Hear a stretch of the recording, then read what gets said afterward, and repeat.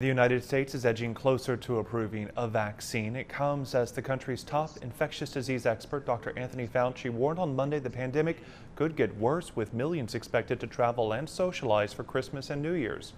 Nearly 200,000 Americans are becoming infected every day in recent days. Fauci says the spread will slow significantly once 75% of people are vaccinated.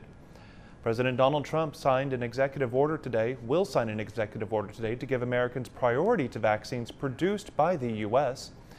Meanwhile, American pharmaceutical giant Pfizer will release new information about its vaccine during key hearings this week.